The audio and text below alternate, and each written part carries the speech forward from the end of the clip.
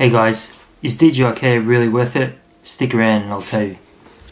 Lost my drone flying it this morning. For some reason it was just flying home really slow and I had to emergency land on a road. And I was about to turn around. I went for a drive in, still in my PJs. Bloody, I'm about to turn around and go home. Drive up to do a U-E and look, I find it. Oh my god, it's a little bit bent, but it looks alright. It's a miracle, man. Well, it's not too bad. I lost my, a little bit roughed up, but it looks okay. Hopefully it's alright. Oh fuck, it's bent there. Fuck. So yes, I crashed my drone. So a couple of weeks ago we went on a family trip to King Lake in Victoria, Australia, and I took it out for a spin the next morning. Pretty excited because there's all like forest trees and stuff. And where we were staying like on a hill with a house and stuff. And just below me there was like all this forest area. So it was a little bit choppy, but not really bad. And so I took it for a spin. It was fine. But then when I went over to the forest area, because it was a descent, obviously the wind gets stronger, and I kept an eye on the battery and stuff like that. It was all good. I had enough time to return to home, but what I didn't know was the battery doesn't know how much time it will come home according to the speed it can travel at. So in my case, the wind on the way home, the wind was traveling against the drone, and mine's a Mavic, so it's only like 900 grams. And I noticed when I was trying to fly home, the max speed was only 10 kilometers an hour, and I could not go faster than that. And even in sport mode, I tried to flick it in sport mode, still 10 kilometers per hour. So I started getting worried because it was not going to make it home. It had said like 5 minutes, and it was still a while back, and it was taking forever to get back. So then the critical battery started popping up, and it just started landing like on top of all these trees. I'm like, I'm not going to get this drone back, so I had to cancel the return to home. Quickly find, as you can probably see in the video, quickly find a little bit of a dirt road, and then I just let the drone land itself there.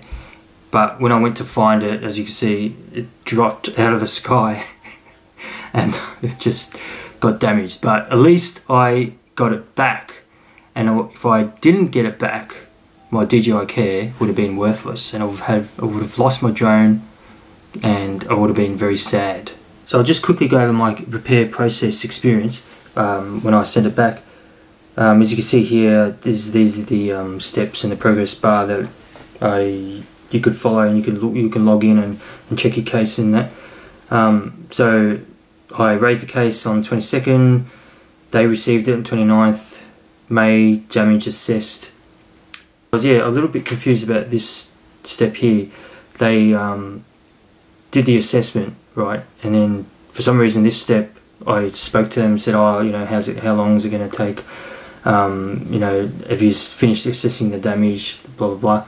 And then the step they took that step off and it went backwards. I'm like, why has it gone backwards? And they just said, oh, don't worry, we will assess the damage within the next day or whatever. Anyway, so they eventually did it, and I paid them, and after I paid them, they pretty much sent the new drone straight away. Oh, it's not we don't know if it's a new drone. They say new drone or equivalent, but I spoke to like another store and they said, oh, it'll be a refurbished unit. So you can see the photos here as well, like you could briefly see in the video. Damaged the gimbal, bent the front legs. They must have landed straight, but landed hard on the two front. So what's the answer? Is DJI Care worth it? I think yes. It's not very expensive to buy. You do have to pay, so I think it's $160 in Australia, or $169 again to complete the DJI Care for them to send you a refurb unit. So it's kind of like an insurance, and that's the excess if you want to like put it that way. So yeah, you pay your premium at the beginning, you get into an accident, you pay your excess, but you get a new drone. It's better than paying another $2,000 for another drone. But you need to get it back, that's the problem.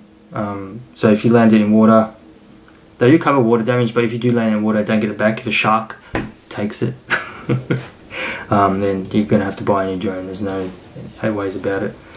Also, I'll give you a tip, if you ever do need to use it, if your propellers are sort of a bit rough, send them in as well. They'll send you new propellers. And also, I sort of took advantage of it. My battery just had a scratch on it, but it was still perfectly fine. But I put the battery in and they sent me a new battery too. So that was just all it had was a scratch. So yeah, this video was just like a quick one just to tell you my experience of DJI Care and how smooth it was. So that's it, guys. Yeah, this video is just a quick one to explain DJI Care and my opinion, if it's worth it or not, and my experience. Yeah, so if this video was helpful for you, hit that subscribe button, give us a comment in the comment section if you've ever had to use it, or if you have any questions. I'll be more than happy to answer. And yeah, see you next time. Thanks.